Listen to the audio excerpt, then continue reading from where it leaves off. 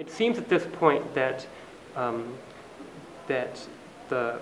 most important thing that could lead to real substantive changes in the way people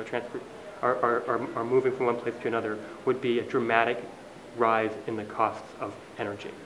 of gasoline in particular. Whether that was because the United States or certain localities or states chose to tax it in the way they do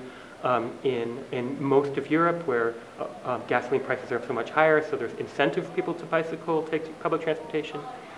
or whether that's because there is simply an energy crisis that the world is facing in the coming years. Whatever any politician might do,